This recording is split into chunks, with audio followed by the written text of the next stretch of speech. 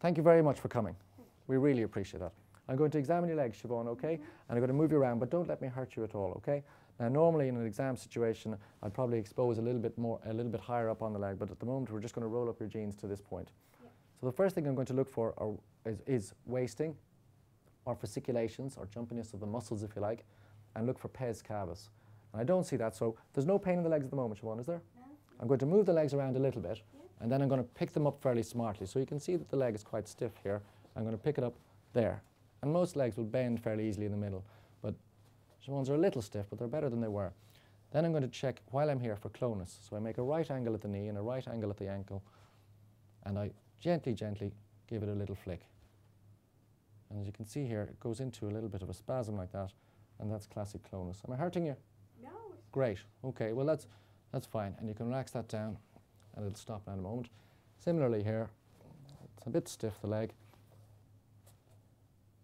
And there's a little bit of clonus, but not maybe as pronounced as the other side. Okay? Yeah. Okay, I'm going to relax that down. Thanks. So if the tone is increased, I'm assuming this is bilateral. These are bilateral changes. And my assumption is, I know Siobhan well, but that this is a paraparesis. But to prove that, I'm looking for some weakness. So can you lift your right leg straight up in the air, just like a ballet dancer? Keep it up there. Don't let me hurt you now. Okay, well done. Now push it down straight into the bed. Keep it down. Don't let me lift it. Well done. Can you bend up your right knee? And keep it bent. Don't let me straighten it. Oh, good. And now kick it out straight. Go on. Okay. Now with your right foot, can you cock it up this way? Cock up your foot to your head. That's it. Keep it up there. Keep it up. Tiny bit weak there, but not too bad. And push me away with your foot. Point it out to the wall. Down that way. Good. Keep it pushed out there.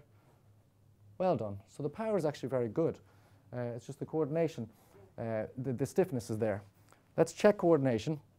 Can you take your heel, Siobhan, and I want you to lift it up and place it on the side of your knee and then run it down your leg and then bring it out and do the same again. So in your own time. That's it. Down the leg and down, then out to touch my finger and then start at the top again. There you have it. And again.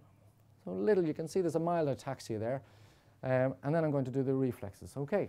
So I'm going to bend up your knee a little. I'm looking at the muscle group here, and this should be quite brisk. And the same again here. Should be brisk because we know there's increased tone, there's clonus, and there's incoordination. Okay. With your right knee, can you bend it up? It's best to break the instructions into component parts. And can you flop your knee out towards me? I'm going to take your foot and relax it as much as you can. That's perfect. And I'm going to give you a little tap. You can see I even offset clonus there. Thank you. Same again on the left side. Up and away. Well done. You know what you're doing. And it's a very brisk reflex. Okay. Now, as I always say, the horrible thing is a little scratch of the foot. I'm expecting both plantars to go up because I've got increased tone, increased reflexes, clonus. So I take your foot gently. And I'm starting on the outside of your foot there, and I'm going to bring this stick out along the side. And the first movement of the big toe is what I'm looking for, and in Siobhan's case, it goes up very, very rapidly. So we can see it goes up rapidly, and you don't really need to go the whole hog after that. Similarly over here. You okay, Siobhan? You all right? For students, you should always keep an eye and reassure the patient and keep an eye on the patient's face in case you're inflicting discomfort, but she knows me well. Ready now? And again, the plantar goes up, the toe goes up, or an extensor plantar very rapidly. One more time, Siobhan. That's great. So, I will test sensation very briefly with the tuning fork. Now I'm going to put this at the top of your neck there. Can you feel that vibrating? Yeah. You can, okay. Now I want you to close your eyes. I'm going to place this on your foot. Can you feel it vibrating there?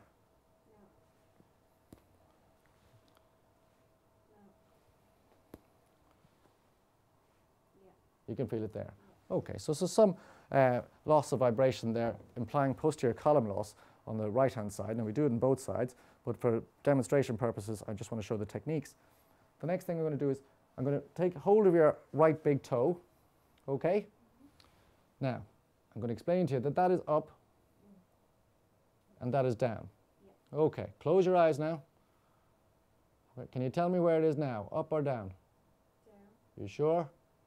Where is it now? One more time. Maybe one more. Good, okay. So proprioception is actually okay, but vibration sense is reduced. The next thing I would do is probably do pinprick, but I won't use a pin. I'll use a toothpick. And again, not too sharp. I'm gentle sometimes. Can you feel that? Yeah. That's sharp. Is that sharp? Yeah. It's not meant to be too sharp. Close your eyes now. Can you feel me touching you there? A little bit. No, yeah. Yeah? Yeah. Okay, I'm trying to be gentle. Is that similar to the one on the top of your chest there? No, not as much. Okay. And as I come up, is it the same as the chest? Or is it less? About the same. About the same. Yeah. And over the other side, can you feel that there? No. No? No. Tell me if it changes. There. There. Okay. From a motor perspective, Siobhan has a paraparesis, or a stiff or a spastic paraparesis, the differential for which is very wide. From a sensory perspective, she has some loss of vibration sense to the level of the knee on both sides. Proprioception is normal and a variable pinprick sensation, but I'm not buying that it's a definite sensory level. So the differential, as I say, for spastic paraparesis in a young woman is wide, but in Ireland certainly, and the UK, the most common cause would be a demyelinating disorder, or MS. In an older population, you'd think about things like cervical spondylosis, or indeed motor neuron disease, where it'd be motor signs only. The other differential is if you've got knee jerks that are brisk and ankle jerks that are absent with upgoing toes, that usually implies posterior column involvement, and that's things such as subacute combined degeneration of the cord due to B12 deficiency, or tabes dorsalis due to syphilis. If there's pes cavus, another example would be Friedreich's ataxia could mimic these signs with absent ankle jerks and present knee. And in different parts of the world, tropical spastic paraparesis, and you can also get hereditary forms of this condition called hereditary spastic paraplegia. Okay. Now Siobhan is a little unsteady on her feet, and that's due to the fact that she's got cerebellar involvement.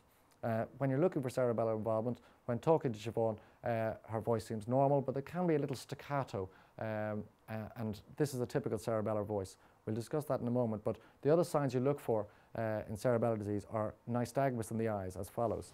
If you look at my finger here, and at rest you look for square wave jerks, and then you look to your left, please. Hold that there, and you can see some nystagmus there, and to your right, and to your left. A few beats of nystagmus. I wouldn't overcall it. It could be physiological, but I think in the clinical setting you can call it. Can you put your hands out straight in front of you, please? Spread the fingers wide and close your eyes. I'm going to ask you to keep them there. I'm going to tap one of your hands. Keep them in the same position, okay? Good. There's a little bit of overshoot there. Open your eyes now, and in your own time, I want you to touch the tip of your nose with the tip of that finger. Keep your eyes open now. Eyes open. Sorry. Touch your nose and touch my finger. Touch your nose, finger. I'm going to move my finger to try and catch you out. Nose, Yeah.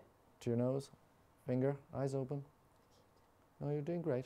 Nose, finger, nose, finger, nose, finger. So just a bit of intention tremor and slight bit of past pointing on the right, and then you do right to left as before. That's fantastic. Yeah. And then she has some other cerebellar signs. Could you put your hands on top of one another like that? And just watch me first. I want you to take your right hand and turn it over like that. And now turn it backwards like that. Now up high and back and forth. That's it. Yeah. Now you have it. So turn. Okay. Not quite. If you just put right hand on top of left, and then turn it over, and then back. There you have it. Back. Now quick as you can. Up higher. That's it.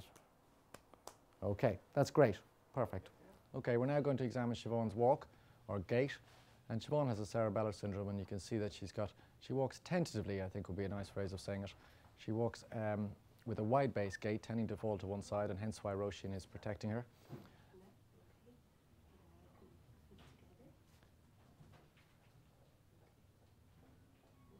And with the feet together, we're trying to do Romberg sign. So,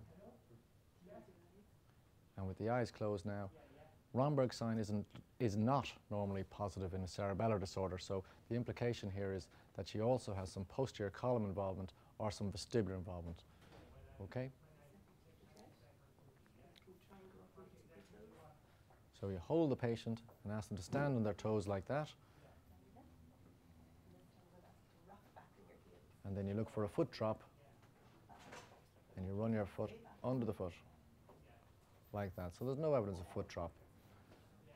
Okay, so we might just ask her to walk away from us again and just leave her on her own this time. Well, no, we just keep her. Just walk normally if you don't mind, Siobhan. Just walk back and then turn around and walk back to us again. So that's the main portion of this. So it's a wide base gait. So she's holding her hands out widely to give her some sense of balance. But if you'll also notice that she turns, she's a little unsteady, so she must turn in a few steps. Come on back to us, Siobhan, thanks. And she also has a stiff gait. You can see the right leg is stiff, and she's swinging it out in a circumducting manner. So in addition to a wide base cerebellar gait, turn around and walk away again, thanks. We'll have you exhausted yet. Sorry, take your time. As you see, the right leg is stiff, and it swings out to avoid catching the toe on the top. So that's what you'd see, for example, in the left hemisphere stroke with the right leg like that. But Siobhan has a spastic paraparesis with cerebellar signs. So this is a combination of paraparesis. One more time, thanks, Siobhan. A combination of paraparesis with a wide base cerebellar gait. And her signs will be upper motor neuron signs of the legs and cerebellar signs throughout. Perfect.